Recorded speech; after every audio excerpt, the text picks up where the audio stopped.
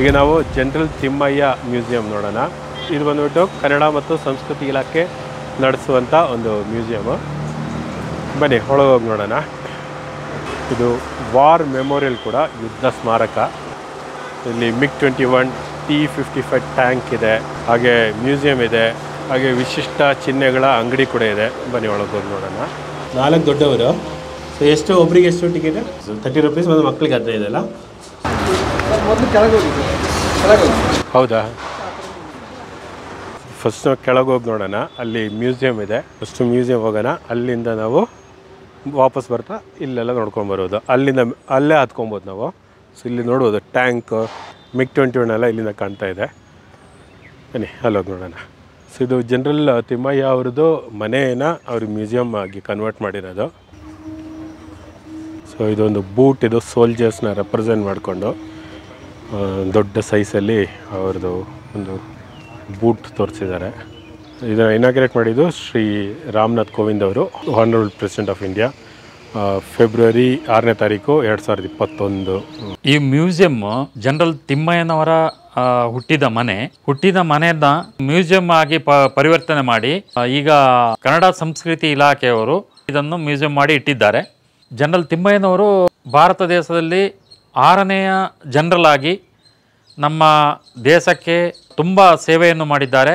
ಅವರು 2ನೇ ಮಹಾಯುದ್ಧ, ಅದರ ನಂತರ ಅವರು ಕುಮಾವ್ ರೆಜಿಮೆಂಟಲ್ಲಿ ಅವರು ಕಮಿಷನ್ ಆಗಿ ತುಂಬ ಸೇವೆಯನ್ನು ಸಲ್ಲಿಸಿದ್ದಾರೆ. ಅವರ ಕುಮಾವ್ ರೆಜಿಮೆಂಟಿಂದ 3 ಜನರಲ್ ಆಗಿದ್ದಾರೆ. General Nagesh, general TN Rana ಮತ್ತು ಜನರಲ್ ತಿಮ್ಮಯ್ಯನವರು. ಈಗ ನಾವು ಸನ್ನಿಸೈಡ್ ಮ್ಯೂಸಿಯಂನ ಒಳಗೋಗಿ ನೋಡೋಣ. ಇಲ್ಲಿ ಶೂ ರ್ಯಾಕಲ್ಲಿ ಇಡಬೇಕು, ಒಳಗೆ ಶೂ ಹಾಕಂಗಿಲ್ಲ. ಸೊ ಅದಕ್ಕಾಗಿ ಶೂ ಇಲ್ಲಿ ತೆಗೆದಿಟ್ಟು ಶೂ ರ್ಯಾಕಲ್ಲಿ ನಾವು ಇಡಬೇಕಾಗತ್ತೆ. ಸನ್ನಿಸೈಡ್ ಒಳಗೆ ನಾವು ಹೋಗೋಣ.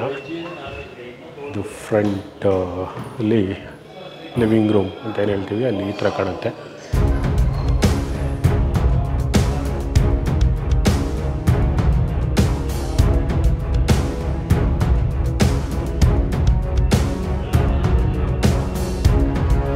ಈಗ ನಾವು ಮುಂದಿನ ಕೊಠಡಿಗೆ ಹೋಗಿ ನೋಡೋಣ. ಇಲ್ಲೂ ಭಾಳಷ್ಟು ಅವರ ತುಪಾಕಿಗಳು, ಕೆಲವು ಆಭರಣಗಳು, ಅವರ ಚಾಕು ಅಥವಾ ಕತ್ತಿ ಎಲ್ಲ ಇಲ್ಲಿ ಡಿಸ್ಪ್ಲೇ ಮಾಡಿದ್ದಾರೆ. ಮತ್ತು ಕೊಡವ ರೀತಿಯ ಮೈ ರೂಟ್ಸ್ ದ ಕೊಡವಾಸ್ ಅಂತ. ಸೊ ಕೊಡಗಿನ ಕೆಲವು ಅವರ ಕತ್ತಿ ಅಥವಾ ಆಯುಧಗಳನ್ನು ಇಲ್ಲಿ ಡಿಸ್ಪ್ಲೇ ಮಾಡಿದ್ದಾರೆ. ಈಗ ಮುಂದಿನ ಕೋಣೆ, ಇದು ಮಲಗುವ ಕೋಣೆ ಇರಬೇಕು. ಇಲ್ಲಿ ಮನೆಯ ಪುರುಷರ ಬಗ್ಗೆ, ಈ ಮನೇಲಿರ್ತಕ್ಕಂಥ ಪುರುಷರ ಬಗ್ಗೆ ಇಲ್ಲಿ ಕೊಟ್ಟಿದ್ದಾರೆ. ಮುಂಚೆ ಈ ರೀತಿ ಇತ್ತು ಈ ಮನೆ. ಗ್ರ್ಯಾಂಡ್ ಪಾ ಬಂದರು ಅಂದರೆ ಓಡೋಗೋದು. ಸೊ ಈಗ ಮುಂದಿನ ಕೋಣೆ, ಇಲ್ಲಿ ಟ್ರೆಡಿಷ್ನಲ್ ಕೊಡವ ಅಟೈರ್, ಕೊಡವರು ಉಪಯೋಗಿಸುವಂಥ ವಸ್ತ್ರ ಏನಿದೆ ಅದು ಇಲ್ಲಿ ಪ್ರದರ್ಶನ ಆಗಿದೆ. ಈಗ ಮತ್ತೆ ಈ ಇನ್ನೊಂದು ಕಡೆ ಹೋಗ್ತಾ ಇದ್ದೀವಿ. ಇದು ಟಾಯ್ಲೆಟ್ ಬಗ್ಗೆ ಇರತಕ್ಕಂಥ ಕೋಣೆ ಇದು. ಇಲ್ಲಿ ಬಟ್ಟೆ ಒಣಗಾಕ್ಲಿಕ್ಕೆ ಅನಿಸುತ್ತೆ. ಇಲ್ಲಿ ಬಾತ್ ಟಬ್ ಒಂದು ಚಿತ್ರ ಬಿಡಿಸಿದ್ದಾರೆ ನೋಡೋದು. ಬಾತ್ ಟಬ್ಬು ಮೋಸ್ಟ್ಲಿ ಇಲ್ಲಿ ಬಾತ್ ಟಬ್ ಇತ್ತು ಏನೋ ಮುಂಚೆ.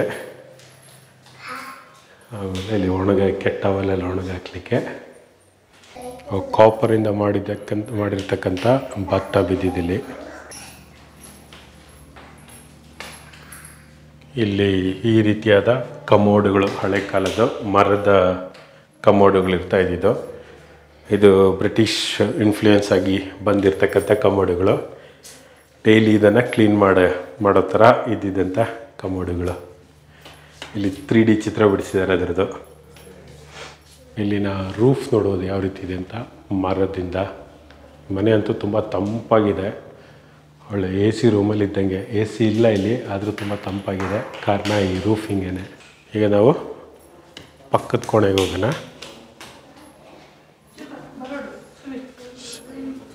ನೋಡ್ಬೋದು, ಮುಂಚೆ ಫೈರ್ವುಡ್ ಇತ್ತು ಇಲ್ಲಿ. ಯಾಕಂದರೆ ಇಲ್ಲಿ ಯಾವಾಗಲೂ ತಂಪಾಗಿರುತ್ತಲ್ಲ ಕೊಡಗು, ಅದಕ್ಕೋಸ್ಕರ ಇಲ್ಲಿ ಫೈರ್ವುಡ್ ಉಪಯೋಗಿಸಿ ಬೆಚ್ಚಗೆ ಮಾಡ್ತಾಯಿದ್ರು. ಆಮೇಲೆ ಅವರ ಶಾಲೆ ಬಗ್ಗೆ, ಅವರ ಚಿಕ್ಕ ವಯಸ್ಸು ಹೇಗಿತ್ತು ಅಂತ ಈ ಭಾಗದಲ್ಲಿ ತೋರಿಸಿದ್ದಾರೆ. ಸ್ಕೂಲಲ್ಲಿ ಕಿತ್ತಾಟ ಮೇಷ್ಟ್ರು ಹೊಡಿತಾ ಇದ್ದಿದ್ದು. ಇವಾಗೆಲ್ಲ ಮೇಷ್ಟ್ರೆಲ್ಲ ಹೊಡಿಯೋಂಗಿಲ್ವಲ್ಲ. ಮತ್ತು ಇಲ್ಲಿ ಭಾಳಷ್ಟು ಆಯುಧಗಳು, ಇಂಡಿಯನ್ ಆರ್ಮಿಲಿ ಇರತಕ್ಕಂಥ ಭಾಳಷ್ಟು ಆಯುಧಗಳಲ್ಲಿ ತೋರಿಸಿದ್ದಾರೆ. ಇಲ್ಲಿ ರಾಕೆಟ್ ಪ್ರೊಪೆಲ್ಡ್ ಗ್ರೆನೇಡ್ ನೋಡ್ಬೋದು. ಇದು ಬೆರೇಟಾ ಮಾಡೆಲ್ಲು 38 ಅಂತ ಸಬ್ ಮೆಷಿನ್ ಗನ್ನು. ಮತ್ತು ಇವರು ಹೇಗೆ ಮಿಲಿಟ್ರಿಗೆ ಸೇರಿದ್ದಾರೆ ಅನ್ನೋ ಬಗ್ಗೆ ಈ ಡೀಟೇಲ್ಸ್ ಕೊಟ್ಟಿದ್ದಾರೆ. ನೋಡೋದು ಇವ್ರದ್ದು ರಾಯಲ್ ಇಂಡಿಯನ್ ಮಿಲಿಟ್ರಿ ಕಾಲೇಜ್ದು ಡೋಸಿಯರ್, ಇವ್ರು ಹೆಂಗೆ ಜಾಯ್ನ್ ಆಗಿದ್ದು ಅದರ ಡೀಟೇಲ್ಸ್ ಕೂಡ ಇಲ್ಲಿ ಕೊಟ್ಟಿದ್ದಾರೆ.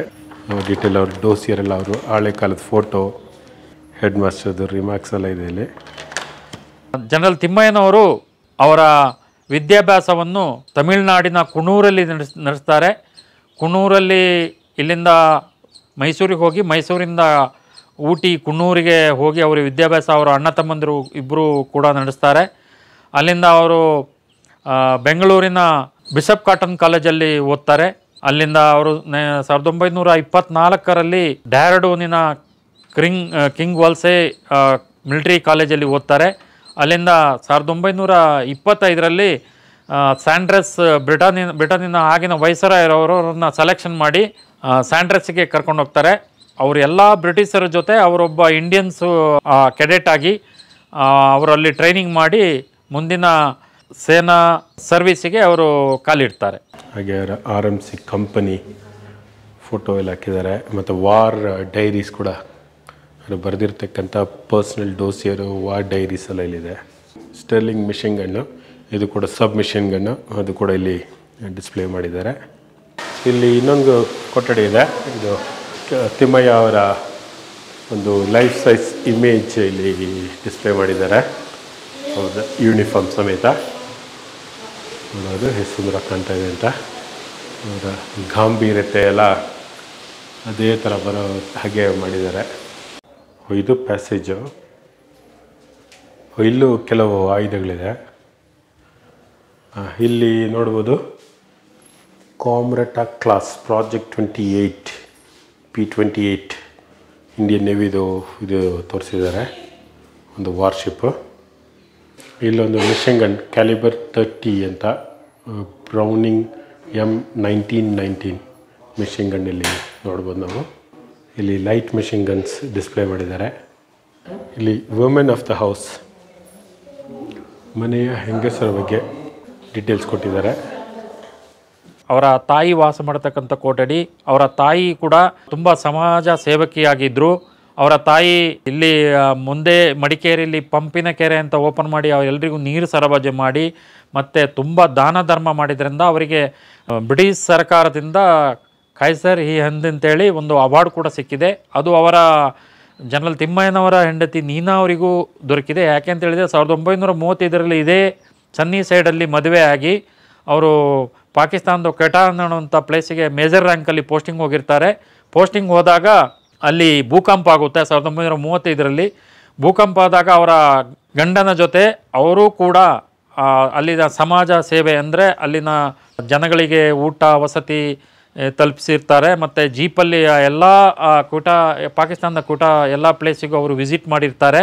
ಅವರ ಸಮಾಜ ಸೇವೆಯನ್ನು ಮೆಚ್ಚಿ ಅವರ ಜನರಲ್ ತಿಮ್ಮಯ್ಯನವರ ತಾಯಿ ಸೀತಾವರಿಗೆ ಸಿಕ್ಕಿದಂತಹ ಕೈಸರಿಂದ ಅವಾರ್ಡನ್ನು ಅವರ ಹೆಂಡತಿ ನೀನಾವರವರಿಗೂ ಕೂಡ ಆಗಿನ ಸರ್ಕಾರ ಕೊಟ್ಟಿರ್ತಾರೆ. ಕೊಡವ ಸ್ತ್ರೀಯರು ಉಡುವಂಥ ಸೀರೆ ಬಗ್ಗೆ ಕೊಟ್ಟಿದ್ದಾರೆ. ನೋಡ್ಬೋದು, ಒಂದು ಚಿತ್ರ ಕೂಡ ಇದೆ, ಯಾವ ರೀತಿ ಸ್ತ್ರೀಯರು ಟೀ ಕುಡಿತಾ ಇದ್ರು ಆಗಿನ ಕಾಲದಲ್ಲಿ ಅಂತ. The tea time.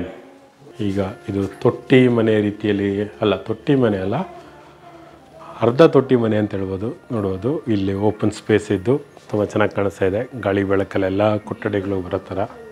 ಈಗ ನಾವು ಮುಂದಿನ ಕೊಠಡಿಗೆ ಹೋಗೋಣ.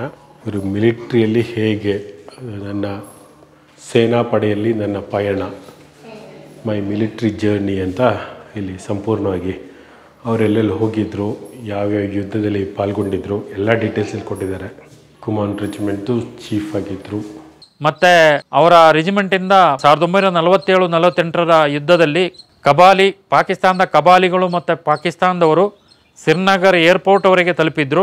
ಕಾಶ್ಮೀರದ ಏರ್ಪೋರ್ಟನ್ನು ಬಚಾವ್ ಮಾಡಲಿಕ್ಕೆ ಮೇಜರ್ ಸೋಮನಾಥ್ ಶರ್ಮರವರಿಗೆ ಸೈನ್ಯದಿಂದ ಭಾರತ ದೇಶದಂತ ಕೊಡತಕ್ಕಂಥ ಪರಮವೀರ ಚಕ್ರವನ್ನು ಮರಣೋಪರಾಂತವಾಗಿ ಅವರಿಗೆ ಕೊಟ್ಟಿದ್ದಾರೆ.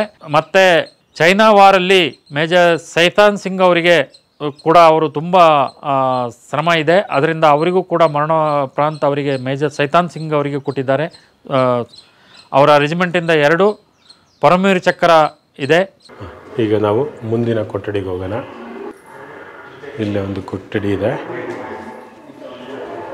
ಇದು ಮೈ ಕಾಂಟ್ರಿಬ್ಯೂಷನ್ ಟು ದ ವರ್ಲ್ಡ್, ಅಂತಾರಾಷ್ಟ್ರೀಯ ಮಟ್ಟದಲ್ಲಿ ನನ್ನ ಸೇವೆ ಅಂತ ಈ ತಿಮ್ಮಯ್ಯ ಅವರ ಬಗ್ಗೆ, ಅವರು ಕೊಟ್ಟಿರತಕ್ಕಂಥ ಸೇವೆಗಳ ಬಗ್ಗೆ ಈ ಕೊಠಡಿಯಲ್ಲಿ ಪ್ರದರ್ಶಿಸಿದ್ದಾರೆ. ಸೆಕೆಂಡ್ ವರ್ಲ್ಡ್ ವಾರಲ್ಲೂ ಕೂಡ ಅವರ ಇನ್ವಾಲ್ವ್ಮೆಂಟ್ ಇದೆ. ಸೆಕೆಂಡ್ ವರ್ಲ್ಡ್ ವಾರು 1947-48 ಜೋಜಿಲಾ ವಾರಲ್ಲಿ ಅವರ ತುಂಬ ಯೋಗದಾನ ಇದೆ. ಆ ಜೋಜಿಲಾ ವಾರಲ್ಲಿ ನಮ್ಮ ಜನರಲ್ ನಾಗೇಶ್ ಅವರು, ಫೀಲ್ಡ್ ಮಾರ್ಷಲ್ ಕರಿಯಪ್ಪನವರು ಅವರ ಜೊತೆ ಆ ಯುದ್ಧವನ್ನು ಮಾಡಿರ್ತಾರೆ. ಅವರು 19ನೇ ಡಿವಿಷನ್ ನಲ್ಲಿ GOC ಜನರಲ್ ಆಫೀಸರ್ ಕಮಾಂಡಿಂಗಲ್ಲಿ ಡ್ಯೂಟಿ ಮಾಡ್ತಾ ಇರ್ತಾರೆ. ಆ ಯುದ್ಧದಲ್ಲಿ ಜಯಶೀಲರಾಗಿ ನಮ್ಮ ಕಾಶ್ಮೀರವನ್ನು ನಮ್ಮ ಭಾರತದನ್ನೇ ವಿಲೀನ ಮಾಡಲಿಕ್ಕಾಗಿ ಆಗಿನ ಅಲ್ಲಿನ ಮುಖ್ಯಮಂತ್ರಿಗಳು ಆಗ ಶೇಖ್ ಅಬ್ದುಲ್ ಅವರ ಜೊತೆ ಸೇರಿ ತುಂಬ ಅವರ ಯೋಗದಾನ ಇದೆ, ತುಂಬ ಶ್ರಮ ಇದೆ. ಅವರ ಶ್ರಮದಿಂದಲೇ ನಮ್ಮ ಕಾಶ್ಮೀರವನ್ನು ವಿಲೀನ ಮಾಡಲಿಕ್ಕೆ ಸಾಧ್ಯವಾಯಿತು ಅಂತ ಹೇಳಲಿಕ್ಕೆ ಇಷ್ಟಪಡ್ತಾ ಇದ್ದೀನಿ. ಇಲ್ಲಿ ಇವರ ಡೈನಿಂಗ್ ರೂಮ್ ಇದು ನೋಡ್ಬೋದು. ಆಗಿನ ಕಾಲದಲ್ಲಿ ಯಾವ ರೀತಿ ರಾಯಲ್ ಡೈನಿಂಗ್ ಮಾಡ್ತಾಯಿದ್ರಂತ, ಮತ್ತು ಕೊಡಗ ಕಲ್ಚರ್ ಬಗ್ಗೆ ಕೂಡ ಇಲ್ಲಿ ಒಂದು ಪೇಂಟಿಂಗ್ ಹಾಕಿದ್ದಾರೆ. ಈಗ ನಾವು ಮುಂದಿನ ಕೊಠಡಿಗೆ ಹೋಗೋಣ. ಡೈನಿಂಗ್ ರೂಮಲ್ಲೇ ಅವರ TV ರೂಮ್. ಆಗ ಅವರ TV ರೂಮ್ ಏನಿದೆ, ಈಗ ನಮಗೆ ಕೂತ್ಕೊಂಡು ಇವರ ಜೀವನ ಚರಿತ್ರೆ ಬಗ್ಗೆ ಇಲ್ಲಿ ಡಿಸ್ಪ್ಲೇಯಲ್ಲಿ ಬರ್ತಾ ಇರುತ್ತೆ. ಬೇಕಾದ್ರೆ ಇಲ್ಲಿ ಕೂತ್ಕೊಂಡು ನೋಡ್ಬೋದು. ತಿಮ್ಮಯ್ಯ ಅವರ ಕಾಲದಲ್ಲಿ TV ಇತ್ತನೋ ಗೊತ್ತಿಲ್ಲ. ಸೊ ಆಗಿನ ಒಂದು ಕೊಠಡಿ ಈಗ TV ರೂಮ್ ಆಗಿದೆ. ಈಗ ನಾವು ಇಲ್ಲಿನ ಕೊನೆಯ ಕೊಠಡಿಗೆ ಹೋಗೋಣ. ಈಗ ಕೊನೆ ಕೊಠಡಿಗೆ ಬಂದಿದ್ವಿ. ಕಮಿಂಗ್ ಬ್ಯಾಕ್ ಟು ಲೈಫ್ ಅಂತ ಈ ಮನೆ ಸನ್ನಿಸೈಡ್ ತುಂಬ ಪಾಳು ಬಿದ್ದಿತ್ತು. ಅದನ್ನು ಯಾವ ರೀತಿ ಜೀರ್ಣೋದ್ಧಾರ ಮಾಡಿದ್ದಾರೆ ಅನ್ನೋದ್ರ ಬಗ್ಗೆ ಇಲ್ಲಿ ಕೊಟ್ಟಿದ್ದಾರೆ. ಇಲ್ಲಿ ನೋಡ್ಬೋದು ಒಂದು ಸಬ್ಮರೈನ್ USSR ಮತ್ತು ಇಂಡಿಯಾ ಮಧ್ಯೆ ಒಂದು ಕಾಂಟ್ರಾಕ್ಟ್ ಸೈನ್ ಮಾಡಿ ತೊಗೊಂಡಂಥ ಸಿಂಧ್ ಘೋಷ್ ಕ್ಲಾಸ್ ಅನ್ನೋ ಒಂದು ಸಬ್ಮರೈನ್ ಇಲ್ಲಿ ಅದರದ್ದು ಮಾಡೆಲ್ ಇಲ್ಲಿ ಡಿಸ್ಪ್ಲೇ ಮಾಡಿದ್ದಾರೆ. ಇಲ್ಲಿ ವಿಶಾಖಪಟ್ಟಣಂ ಕ್ಲಾಸ್ ಒಂದು ನೇವಲ್ ಶಿಪ್ ವಾರ್ಶಿಪ್ ಇಲ್ಲಿ ಮಾಡೆಲ್ ಪ್ರದರ್ಶನ ಮಾಡಿದ್ದಾರೆ. ಈಗ ನಾವು ಇಲ್ಲಿಂದ ಹೊರಗೆ ಹೋಗೋಣ. ಹೊರಗೆ ಬಂದ್ವಿ. ಆಗಲೇ ನಾವು ಅಲ್ಲಿ ನಿಂತ್ಕೊಂಡು ನೋಡಿದ್ದು. ಈಗ ಶೂ ಹಾಕ್ಕೊಂಡು ಸ್ವಲ್ಪ ಆ ಭಾಗಕ್ಕೆಲ್ಲ ಹೋಗಿ ನೋಡ್ಕೊಂಬರ್ಬೋದು ನಾವು. ಸೊ ಇಲ್ಲಿ ಒಂದು ಬಂಕರ್ ಕೂಡ ತೋರಿಸಿದ್ದಾರೆ. ಇಲ್ಲಿ ನೋಡ್ಬೋದು ಮರಳಿನ ಬ್ಯಾಗ್ ಅನಿಸುತ್ತೆ. ಆಮೇಲೆ ಹೆಲ್ಮೆಟ್ ಇಲ್ಲಿಟ್ಟಿದ್ದಾರೆ, ಜೊತೆಗೆ ಮಿಷಿನ್ ಗನ್ನು. ಯಾವ ರೀತಿ ಇವರು ಇದ್ರಿಗೆ ಹಿಂದೆಯಿಂದ ಬಚ್ಚಿಕೊಂಡು ಶತ್ರುಗಳು ಬಂದರೆ ಶೂಟ್ ಮಾಡ್ತಾರೆ ಅಂತ ಇಲ್ಲಿ ಚೆನ್ನಾಗಿ ಒಂದು ಡಿಸ್ಪ್ಲೇ ತೋರಿಸಿದ್ದಾರೆ. ಸೊ 2-3 ಕಡೆ ಈ ರೀತಿ ಏನು ಹೋಲ್ಸ್ ಇದೆ, ಇದರಿಂದ ಇವರು ನೋಡಿಕೊಂಡು ಶೂಟ್ ಮಾಡೋದು ಅಂತ ಗೊತ್ತಾಗುತ್ತೆ ನಮಗೆ. ಸೊ ಇದು ಬಂಕರ್ದೊಂದು ಮಾಡೆಲ್ ಇಲ್ಲಿ ನಾವು ನೋಡ್ಬೋದು. ಇದು ನೋಡ್ಬೋದು, ಇದೊಂದು AK-230 ಗನ್ ಮೌಂಟ್. ಇದು 1 ಮಿನಿಟಿಗೆ 2000 ರೌಂಡ್ಸ್ ಫೈರ್ ಮಾಡುತ್ತೆ ಮತ್ತು ರೇಂಜ್ 4 ಕಿಲೋಮೀಟರ್ವರೆಗಿದೆ. ಸೊ ಇದೊಂದು AK-230 ಗನ್ ಮೌಂಟ್. ಇಲ್ಲಿ ಹಿಂದೆ ನೋಡ್ಬೋದು ಒಂದು ಬ್ಲಾಸಮ್ ಕಫೆ ಅಂತಿದೆ. ಸ್ವಲ್ಪ ಸ್ನ್ಯಾಕ್ಸ್ ಎಲ್ಲ ಇಲ್ಲೇ ಮಾರಾಟ ಆಗುತ್ತೆ ಇದರೊಳಗಡೆ. ಅಲ್ಲಿ ಒಳ್ಳೆ ವ್ಯೂ ಪಾಯಿಂಟ್ ಸಮೇತ ಕುತ್ಕೊಳ್ಳೋಕೆ ಜಾಗ ಇದೆ. ಸ್ನ್ಯಾಕ್ಸ್ ಎಲ್ಲ ಇಲ್ಲೇ ಇಟ್ಕೊಂಡು ನಾವು ಬೇಕಾದ್ರೆ ಕುತ್ಕೊಂಡು ತಿನ್ಕೊಂಡು ವ್ಯೂ ಪಾಯಿಂಟ್ ನೋಡಿಕೊಂಡು ಸ್ವಲ್ಪ ರಿಲ್ಯಾಕ್ಸ್ ಮಾಡ್ಬೋದು. ತುಂಬ ಚೆನ್ನಾಗಿದೆ ಜಾಗ. ಸೊ ಈಗ ನಾವು ಮೇಲೆಲ್ಲ ಹೋಗಿ ನೋಡ್ಕೊಂಬರೋಣ. ಇಲ್ಲಿ ಒಂದು ನೋಡ್ಬೋದು, ಒಂದು T-55 ಮೇನ್ ಬ್ಯಾಟಲ್ ಟ್ಯಾಂಕ್ ಇಲ್ಲಿ ಕಾಣಿಸ್ತಾ ಇದೆ. ಇದು ಸೋವಿಯತ್ ಯೂನಿಯನ್ನಿಂದ ಬಂದಿರತಕ್ಕಂಥದ್ದು. 1994ರಿಂದ ಇವಾಗವರೆಗೂ ಇಂಡಿಯನ್ ಆರ್ಮಿದು ಸರ್ವೀಸಲ್ಲಿದೆ ಇದು. ಇಲ್ಲೊಂದು F-47 ಶಿಪ್ ಇಲ್ಲಿ ನೋಡ್ಬೋದು. ಶಿವಾಲಿ ಕ್ಲಾಸ್ ಫ್ರಿಗೇಟ್ ಅನ್ನೋ ಒಂದು ವಾರ್ ಶಿಪ್ ಇಲ್ಲಿ ನೋಡ್ಬೋದು ಡಿಸ್ಪ್ಲೇ ಇಟ್ಟಿದ್ದಾರೆ. ಒಂದು ಮಾಡೆಲ್ ಇಲ್ಲಿ ಡಿಸ್ಪ್ಲೇ ಇಟ್ಟಿದ್ದಾರೆ. ಅಲ್ಲಿ ಏನು ಕಾಣ್ತಾ ಇದೆ ಆ ಆ್ಯಂಕರ್ದು ರಿಯಲ್ ಆ್ಯಂಕರ್ ಇಲ್ಲಿ INS ಕುತಾರ್ ಅನ್ನೋ ಶಿಪ್ಪದು ರಿಯಲ್ ಆ್ಯಂಕರ್ ನೋಡ್ಬೋದು ಇಲ್ಲಿ ಕಾಣಿಸ್ತಾ ಇರೋದು ನಿಜವಾದ ಒಂದು ಆ್ಯಂಕರ್ ಕಾಸ್ಟ್ ಐನಿಂದ ಮಾಡಿರ್ತಕ್ಕಂಥ ಆ್ಯಂಕರ್ ಅಂತ ಕಾಣುತ್ತೆ. ಈಗ ಮಿಗ್ 21 ನಾವೀಗ ನೋಡ್ತಾ ಇರೋದು MiG 21 ನೋಡ್ಬೋದು. ಸೋವಿಯತ್ ಇದು ರಷ್ಯಾದಿಂದ ತಗೊಂಡಿರ್ತಕ್ಕಂಥ MiG 21 ಏರ್ಕ್ರಾಫ್ಟು. ಇದು ಇಲ್ಲೊಂದು ವಾರ್ ಮೆಮೋರಿಯಲ್ ಇದೆ, ಅಮರ್ ಜವಾನ್ ವಾರ್ ಮೆಮೋರಿಯಲ್ ಏನಿದೆ 1947 ಆಗಸ್ಟ್ 15 ನಂತರ ಮೃತಪಟ್ಟ ಕೊಡಗಿನ ವೀರ ಯೋಧರ ಸ್ಮಾರಕವಾಗಿದೆ ಇದು.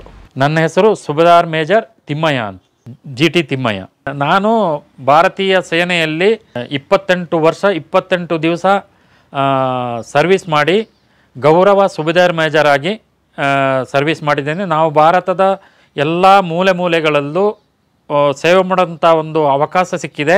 Operation Parakram, operation Vijay, operation Rakshak, operation ರೇಣೋ ಅಂತ ಹೇಳುವಂಥ ಎಲ್ಲ ಒಂದು ಆಪರೇಷನ್ಗಳಲ್ಲಿ ಅಟೆಂಡ್ ಮಾಡುವಂಥ ಅವಕಾಶವೂ ಸಿಕ್ಕಿದೆ. ಆ ಭಾರತಾಂಬೆಯ ಸೇವೆ ಮಾಡಲಿಕ್ಕೆ ನಮಗೆ ಒಂದು ಅವಕಾಶ ಕೊಟ್ಟಿದೆ. ಮತ್ತು ನಮ್ಮ ಒಂದು ಅಳಿಲು ಸೇವೆ ಕೂಡ ಈ ದೇಶಕ್ಕಿದೆ ಅಂಥೇಳಿ ಹೇಳೋಕ್ಕೆ ನಾನು ಇಷ್ಟಪಡ್ತಾ ಇದ್ದೀನಿ. ನಾನು ಇದೇ ಜಿಲ್ಲೆಯವನಾಗಿದ್ದು 28 ವರ್ಷ 28 ದಿವಸ ಸೇವೆ ಸಲ್ಲಿಸಿ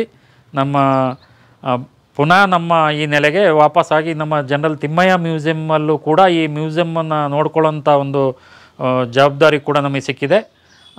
ಆ ಜವಾಬ್ದಾರಿಯನ್ನು ಕೂಡ ಈಗ ಭಾರತದ ಅಧ್ಯಕ್ಷರಾದಂಥ ರಾಮನಾಥ್ ಕೋವಿಂದ್ ಅವರು 6ನೇ ಫೆಬ್ರವರಿಗೆ ಇಲ್ಲಿಗೆ ಇದನ್ನು ಉದ್ಘಾಟನೆ ಮಾಡಲಿಕ್ಕೆ ಬಂದಿದ್ದರು. ಅವತ್ತಿಂದ ಇವತ್ತಿನವರೆಗೂ ನಮಗೆ ಇದನ್ನು ಸೇವೆಯನ್ನು ಮಾಡಲಿಕ್ಕೆ ಜನರಿಗೆ ಹೇಳಿಕೊಡುವಂಥ ಒಂದು ಅವಕಾಶ ಮಾಡಿಕೊಟ್ಟಿದ್ದಾರೆ. ಅದೊಂದು ತುಂಬ ಹೆಮ್ಮೆ ಅಂತ ಅನ್ನಿಸ್ತಾ ಇದೆ.